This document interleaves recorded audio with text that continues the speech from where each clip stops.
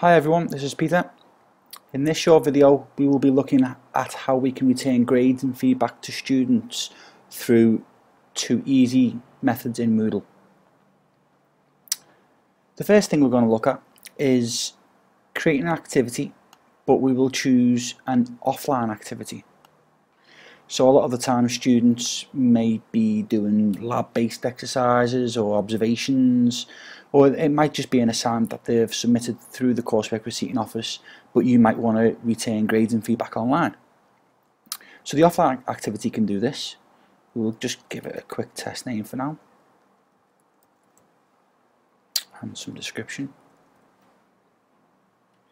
And what I will do, just to make this a bit simpler, I will disable these dates. And I will click Save and Display. So as I can see, no attempts have been made in this assignment, and it's unlikely that any attempts would be made because it's an offline activity, so I wouldn't worry about that for now. But if we click on that, we get a list of all of the students that are enrolled in this particular unit. I'm in a training area at the moment, so that's why I have these dummy accounts. But really quickly, I can choose dummy student 01 and a grade. And if I wanted to, I can leave some feedback. And then I can go down my page and leave as many grades with some small bits of feedback as I want. If I scroll to the bottom, I can click Save All My Feedback. And what will happen is, because I have the send notification emails ticked, that will send an email to those students to tell them that this grade has been updated for them.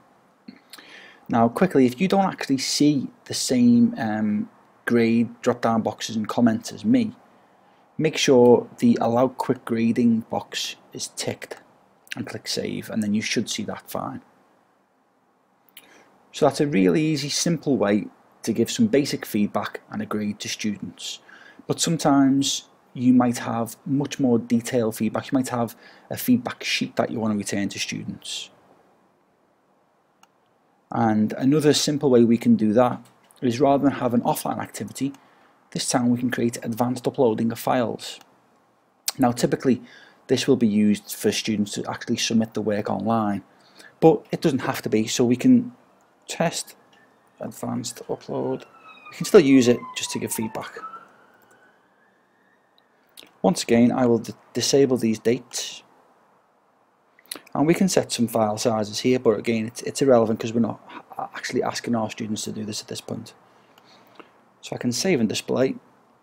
No attempts being made, and again I will get a similar screen to before. What I can do is actually, rather than leaving a grade and a comment here, I can click on the grade status on the right hand side, and I get this pop-up window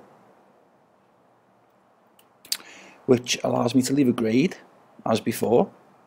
I can leave some quick feedback if I want to here, but importantly I've got this area for response file, so first I will just save those changes that I've done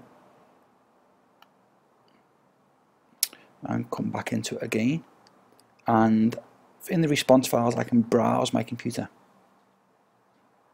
So I can click that, I can navigate anywhere on my computer and find a particular file that I want to upload for my students, for that particular student, and click upload.